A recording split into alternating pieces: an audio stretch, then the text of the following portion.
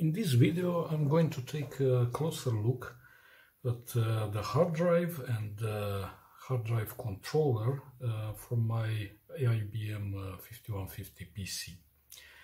So let's start with the drive. So this is the controller. I will put it aside for now. This is the drive. It's an Seagate ST238R. Let's take a look on this other side. So we have here a motor, we have a board, we have various connectors and jumpers and the power supply. So as usually I printed a product manual, so let's take a look and see what it says. First of all, this is a product manual that covers a number of Seagate drives, including this ST238R. So first of all, we see here drive characteristics. We see the recording method, which is RLL. At this moment, maybe we should make a pause and say a few words about this encoding method. So in today computers, we are used to simply plugging a hard disk in the motherboard and it will work. And if we take out the hard disk from one computer and place it in another computer, it will continue to work. However, back in these days, this was not possible. You would have this controller board, which would be inserted in the motherboard, and then you would have any disk connected to this controller board.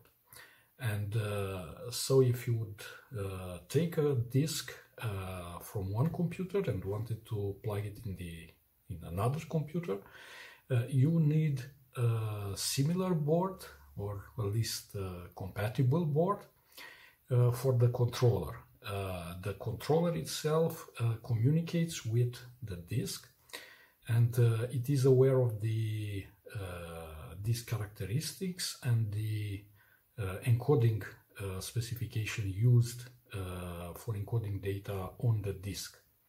So otherwise it's not possible just to take a disk and move it to another computer. And in those days there were two main encoding schemes, MFM and RLL.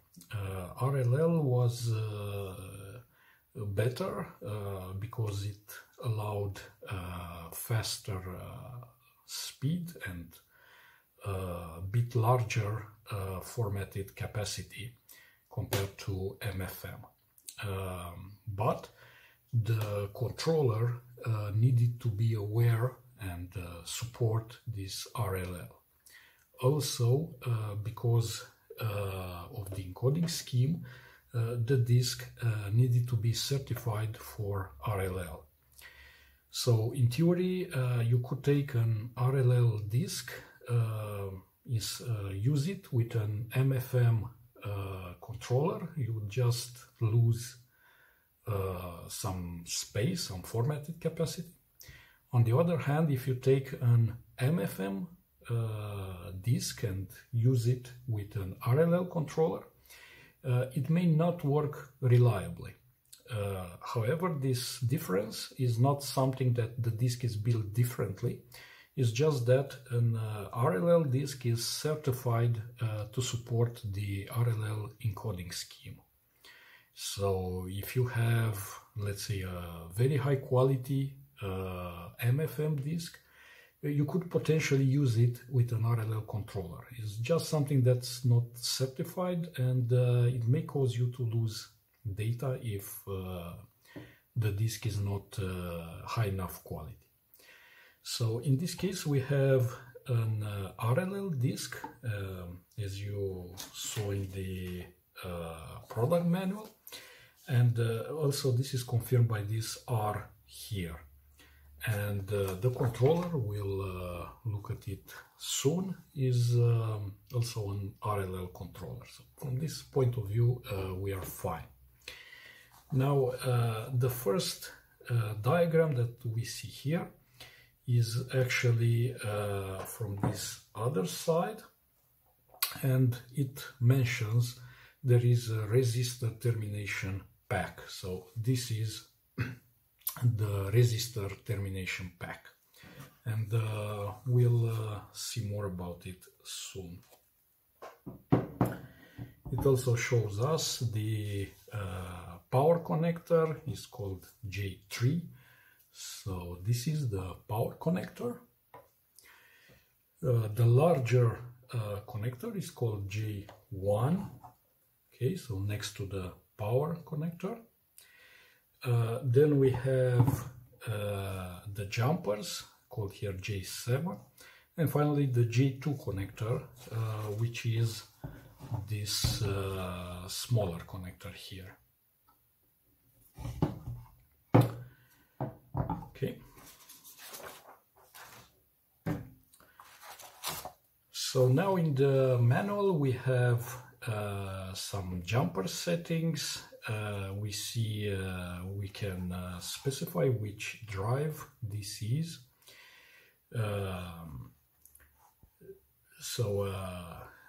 This will enable the drive select line, which enables the controller to select and address the drive. And the control cable interface, this is the J1 connector, may use either a daisy chain or radial configuration. We also have manufacturing test options. It says do not install jumper. There are some more details. Right fault signal and the recovery mode. So these are the jumper settings that are available. In this particular drive, there is no jumper configured. There is only this jumper here, which selects it as drive 1. So is this jumper here between pins 15 and 16, but no other option, no manufacturing test, no right fault, no recovery mode. Okay, so only this one.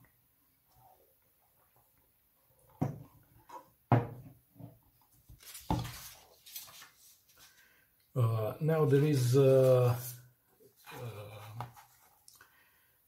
discussion here about the difference between radial and daisy chain mode. So in the open state, so the jumper is missing between pins 1, 2. This is the configuration associated with this drive. There is a daisy chain configuration which allows connection of a maximum of 2 drives on a common control cable. So the control cable is the larger cable, the J1 connector. But a separate data cable is required for each drive, so this would be the J2 connector. So I have this control cable, which is not for daisy chain because it allows connecting only one drive, and but in theory for daisy chain this would have another one of these connectors which would allow connecting a second drive on the cable, the control cable, while this data cable, each drive needs a separate data cable connecting it to the controller. However, it's also possible to have a radial configuration. But first, I skipped over this paragraph. It says for the daisy chain, the last drive in the chain, physically farthest from the controller, requires termination. all other drives should not be terminated. So this is again the resistor termination pack. So the last drive, or in this case the only drive on the control cable, should have this placed here. If there is a daisy chain configuration with a second drive and this is the first drive, then this termination, this resistor termination pack should be removed on the first drive. On the second drive, it remains here in place.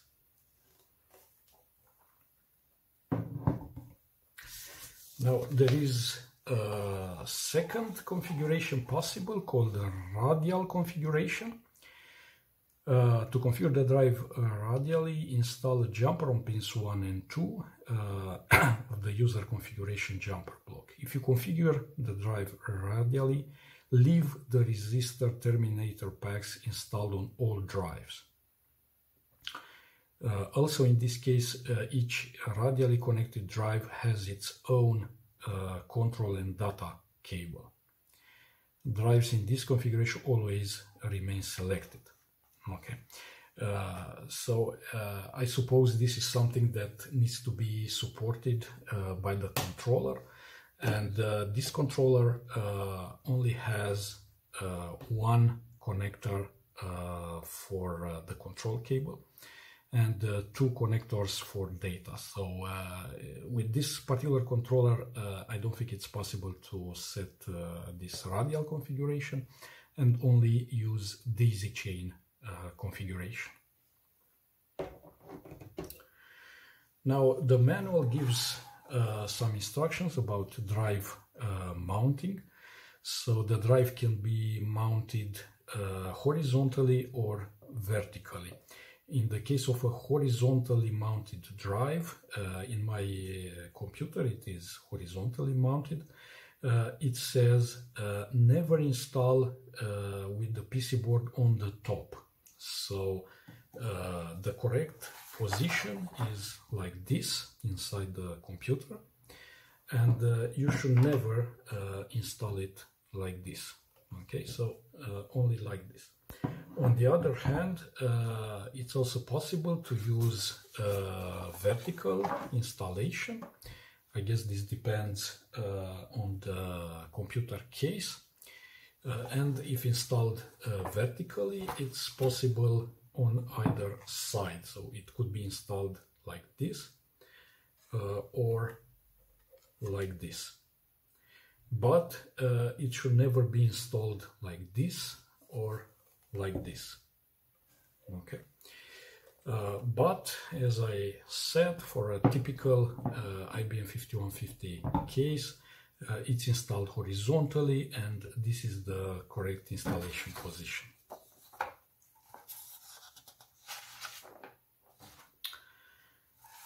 With regard to the recording method, it mentions here that certain drives, especially those without R, are designed for operation with the ST412 interface with MFM encoding at 5 megabits per second data transfer rate. And it explicitly mentions that operation of an MFM drive with a RLL controller is not approved by Seagate and will void the drive warranty. So as I mentioned earlier, it doesn't mean it would not work. So it doesn't say here it's not going to work, but it's not approved. And this is because the drive was not certified for RLL operation, and it may cause the drive to lose data. So it's something that may happen, is not certain that it would happen. On the other hand, those drives, including this one, ST238R, so the drives ending with R, are designed for operation with the ST412 interface with a run length limited encoding at 7.5 megabits per second data transfer rate. So again, as I mentioned, there is a higher data transfer rate, 7.5 compared to 5 megabits per second. And this drive is RLL certified.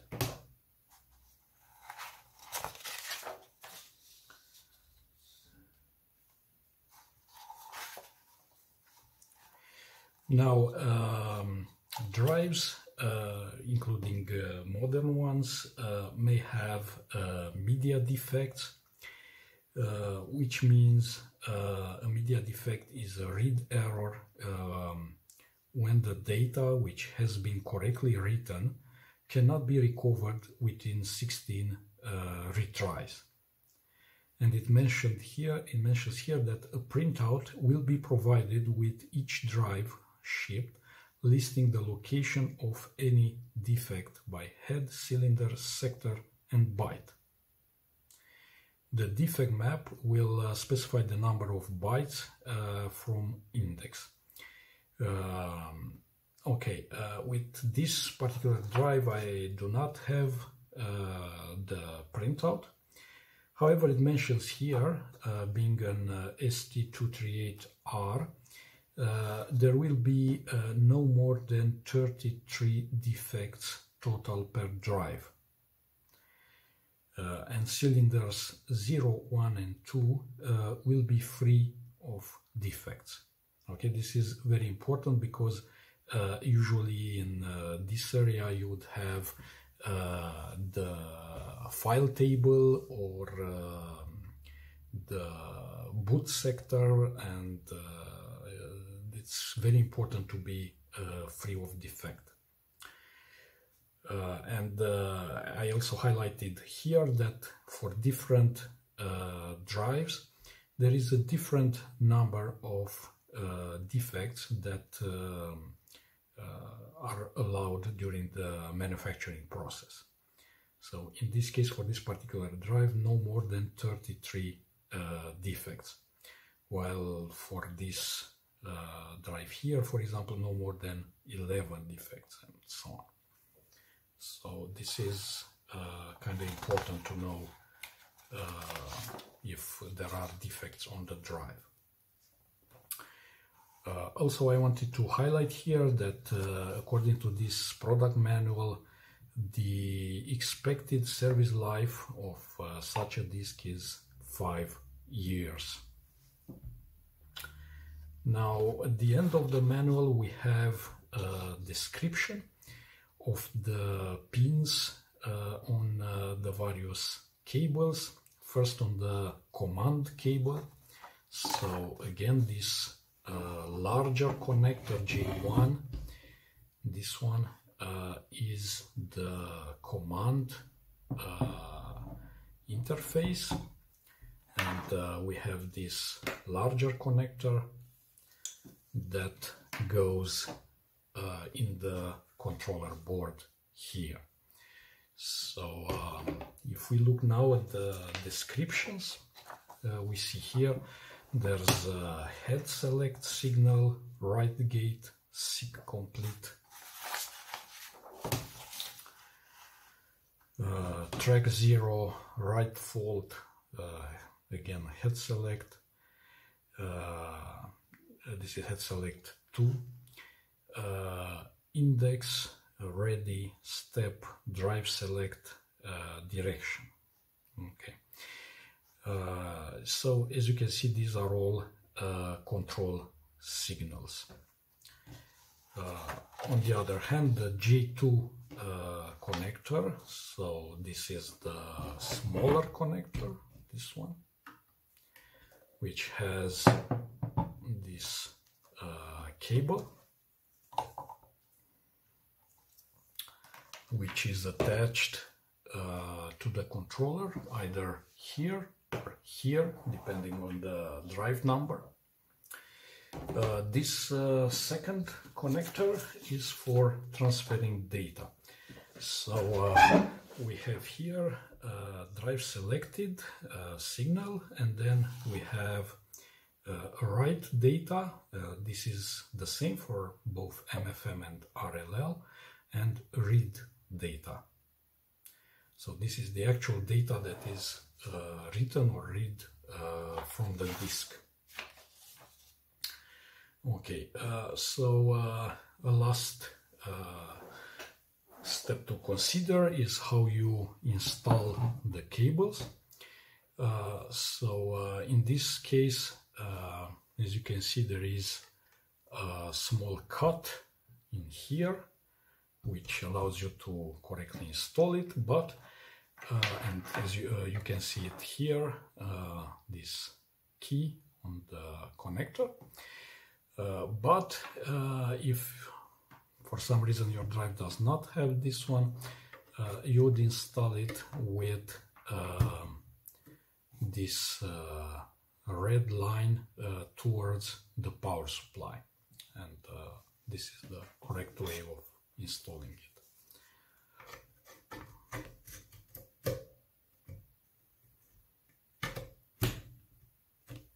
Okay, so now the cables are installed. Of course, we also need to provide power from the power supply. This would be just regular power connector. Okay, so let's move on to the controller board.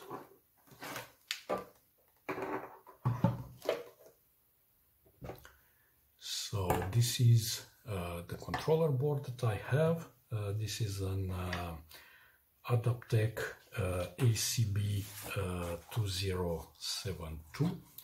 I have here an installation guide. So we have here a board layout. Fortunately, at the end there is a larger diagram.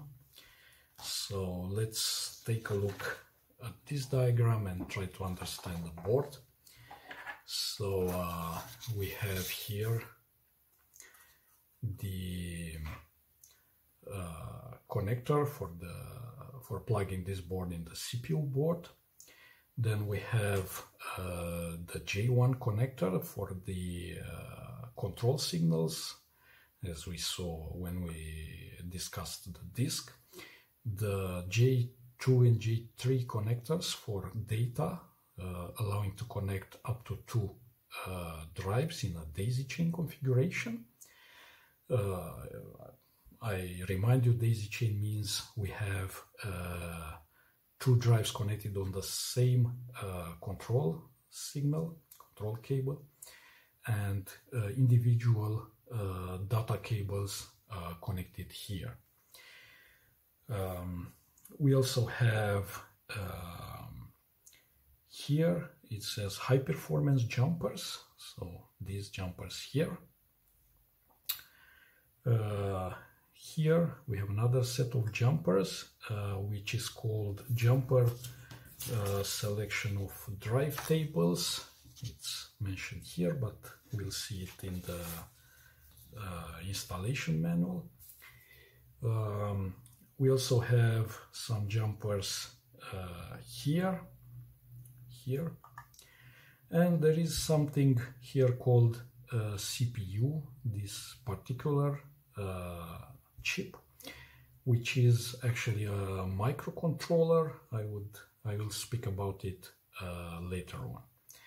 And we have here the BIOS. We have a date of 1987 on this particular BIOS. So let's see some more information from the installation manual. First of all, for the requirements, it says here hardware, IBM PC, XT, Personal System 2, Model 30 or equivalent, IBM compatible computer with 1 floppy diskette drive, one available system expansion slot, room for one 5¼ inch or 3½ inch Winchester hard disk drive. So it's easy to understand why we need to have an available system expansion slot in order to plug the controller board. It's easy to understand we need to have a room for the actual disk being used. It's not so obvious why we need one floppy diskette drive. But I guess this is because this installation manual assumes we are installing a new controller with a new disk, and so we need access to a floppy diskette drive to use the utilities provided in order to format the disk. So I'm guessing this is the reason for a requirement of one floppy diskette drive. And of course we need 20-pin and 34-pin flat ribbon cables to connect the drive to the controller. So this 20-pin is the data cable and this 34-pin is the control cable.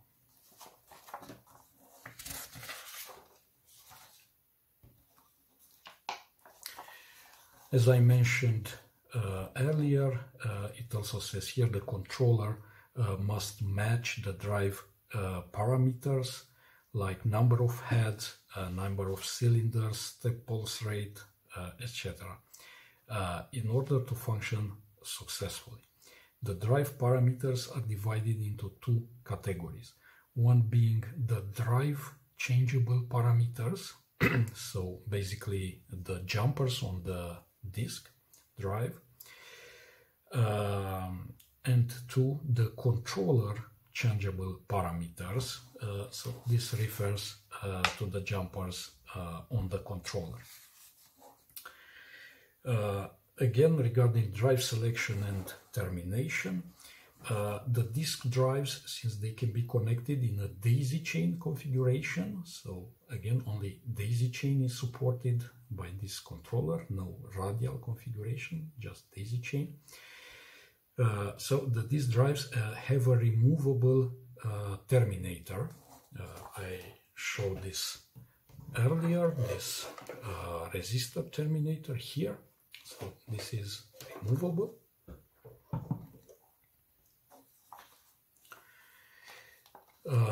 This is usually a 16-pin deep resistor package. The last physical drive in the chain must have its terminator installed.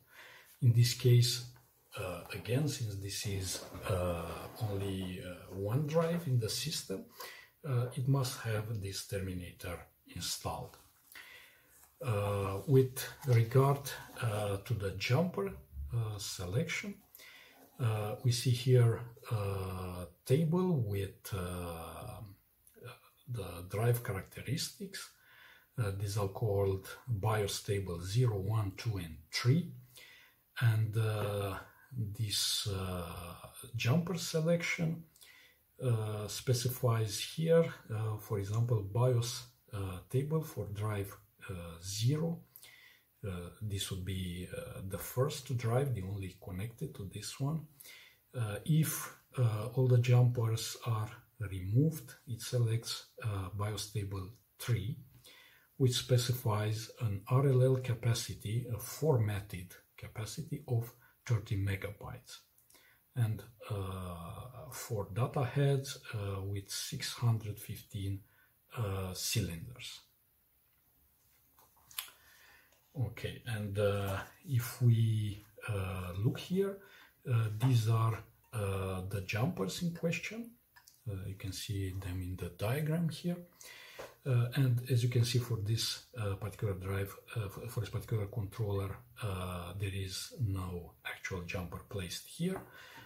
So it selects this BIOS table 3 here.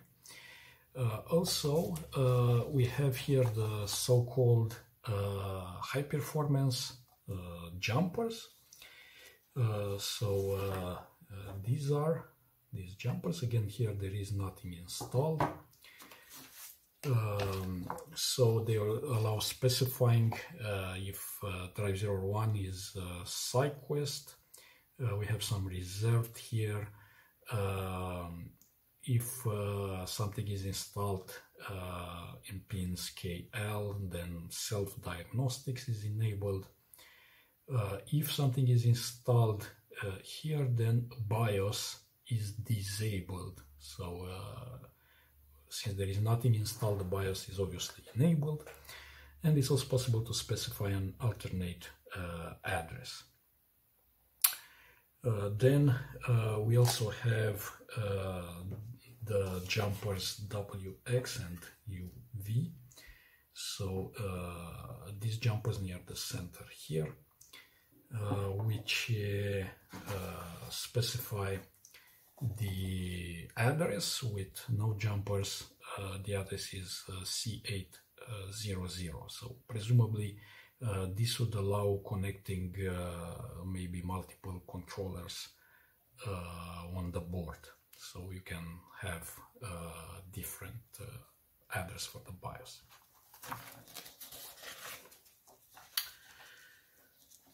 Why is this important? For multiple reasons, but one of them is accessing the primary formatter. So if you install a new disk, then it mentions here the disk must be formatted with the primary format, and this primary formatting is not supported by DOS. However, it is supported by the ACB2072 BIOS through debug. And what it says is that you need to call this address, which is in the BIOS here. So it's important to know at what address this is mapped.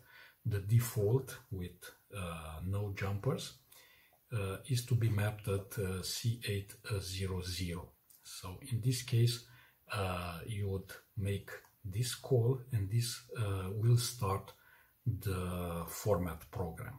And again, this is included in this BIOS. So you can start it with debug, as mentioned here. This is a DOS utility, or some other way, as long as you call this particular address. And this would allow performing this primary format of the disk.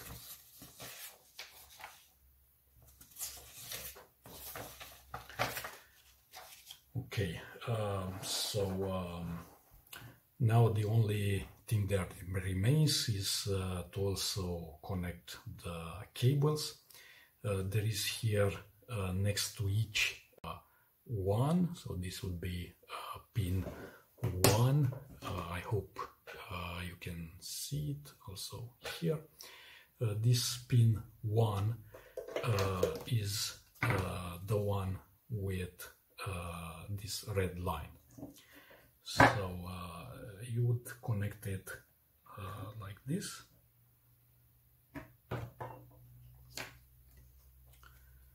And like this. Okay, so again, the red line aligned with specification of pin 1. And obviously the board goes in the CPU board of the computer. So that's all for today. Thank you for watching, and if you enjoyed it, don't forget to like and subscribe. Thank you, and see you next time. Bye.